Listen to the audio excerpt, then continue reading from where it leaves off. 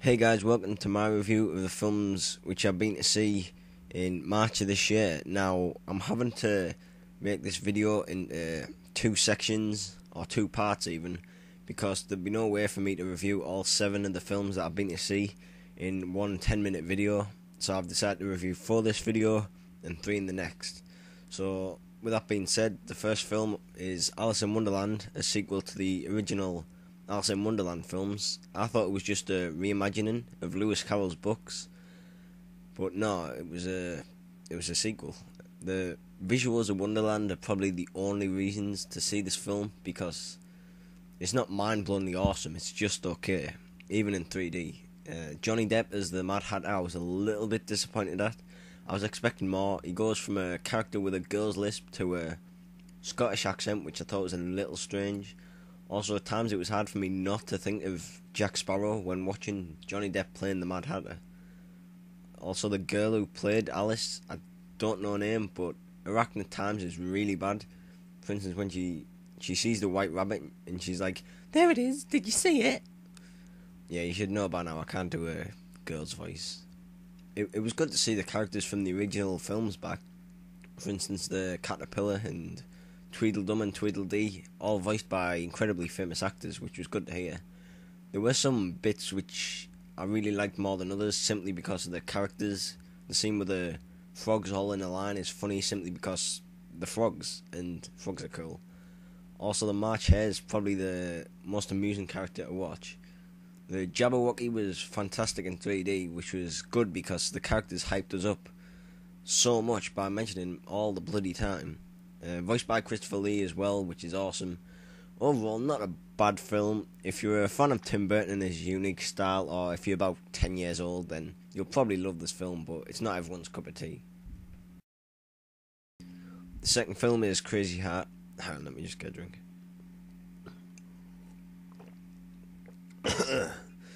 Crazy Heart. Now, there isn't much to the storyline. All it's about is an old alcoholic country singer trying to make a living. I can describe it by saying that it's like The Wrestler, but with music instead of wrestling, if that makes any sense whatsoever. If you've seen it, you'll probably understand. I found it ironic that Bad Blake's first gig in the film was at a bowling alley. If you've seen The Big Lebowski, then you'll probably understand. The acting from everyone involved is excellent, especially from Jeff Bridges, who won an Oscar for Best Actor, and he really deserved it. He put everything he had into the character of Bad Blake. Throughout the film, he starts to fall in love with a reporter played by Maggie Gyllenhaal. One thing I did not expect to see was Jeff Bridges and Maggie Gyllenhaal make a sexy time. The scenes when Bad Blake is talking to his manager are really amusing, because the manager is trying to do everything to help kickstart Bad Blake's career again, but Blake simply can't be bothered. Colin Farrell and Robert Duvall also star in the film. Even though they're two brilliant actors, they don't get an awful lot of screen time. This is good because even though the director got 2 of the best actors to sign on to this film, he doesn't overdo it. The soundtrack I highly recommend to everyone. I think all the songs sung by Bad Blake in the film were sung by Jeff Bridges, and all are on the soundtrack. Overall, a brilliant film with a lot of soul, and I highly recommend it to everyone. Third film, Green Zone, from the same people who brought you The Bourne Ultimatum, starring Matt Damon and directed by Paul Greengrass. Now, I read a brief summary on the film before going in to see it, and after reading it all, I wondered how it would be different to all the other films, which have very similar storylines. It was very fast-paced, didn't seem to drag at all, which is good. The action is very exciting to watch, filmed brilliantly as though you were actually there, because of all the jolty camera work. The other actors and actresses in the film are great. Jason Isaacs is brilliant, as is Brendan Gleeson, obviously. Not much more to say, really. Overall, it's a very fast-paced, exciting film.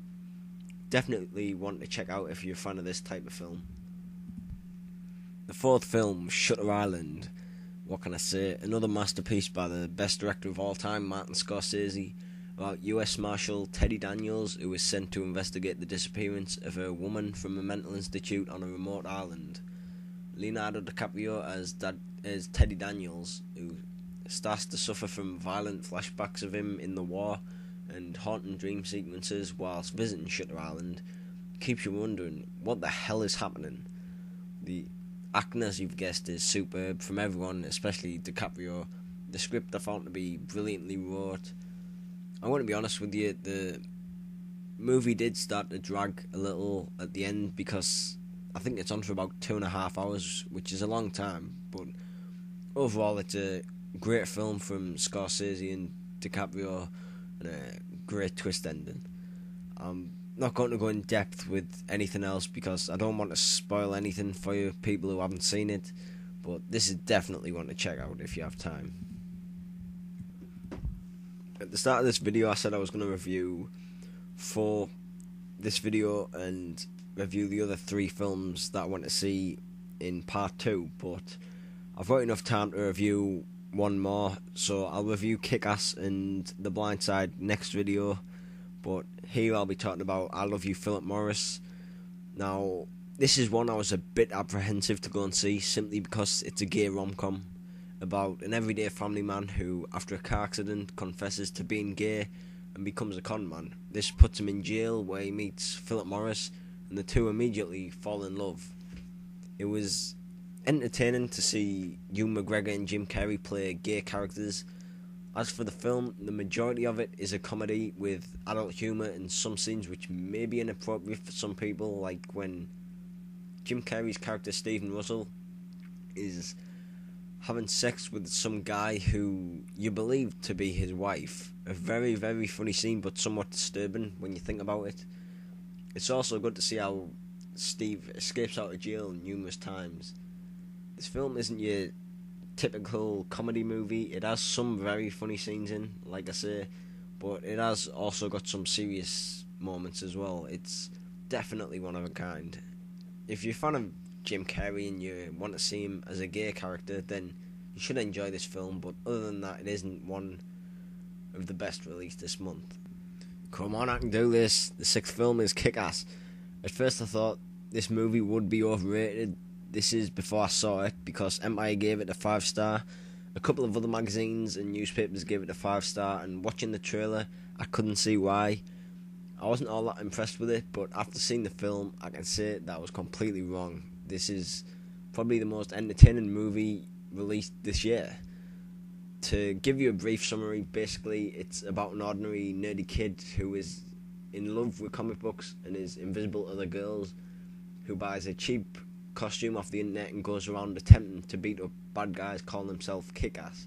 But it turns out that he's bitten off more than he can chew when he becomes the target of crime lord Frank D'Amico.